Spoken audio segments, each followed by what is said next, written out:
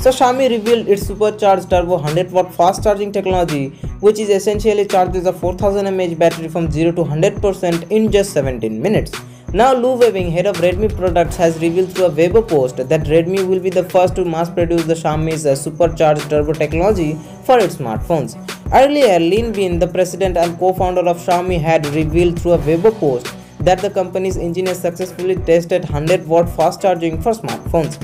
This is nearly twice as fast as Super VOOC from Oppo, which is currently the fastest charging technology available in the market for smartphones. In a video, Xiaomi compared its 100-watt fast charging solution against Rebel Oppo's 50-watt fast charging solution. It just took 7 minutes for the Xiaomi smartphone to be charged up to 50% mark.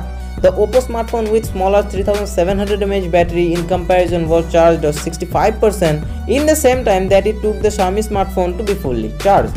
Well, the company hasn't confirmed this, but it is safe to assume from the video that the tech is being called as a Super Charge Turbo.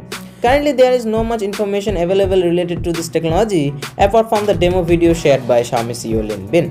While Lu Weibing confirmed that Redmi will be the first to mass produce this technology, he has not provided any timeline for this development though. The company could use this supercharged turbo technology in its upcoming flagship smartphone, which will be powered by Qualcomm Snapdragon 855. It was recently confirmed by the Redmi executive that the Snapdragon 855 powered Redmi smartphone wouldn't be launched anytime soon, so we'll have to wait at least for a month before we know more.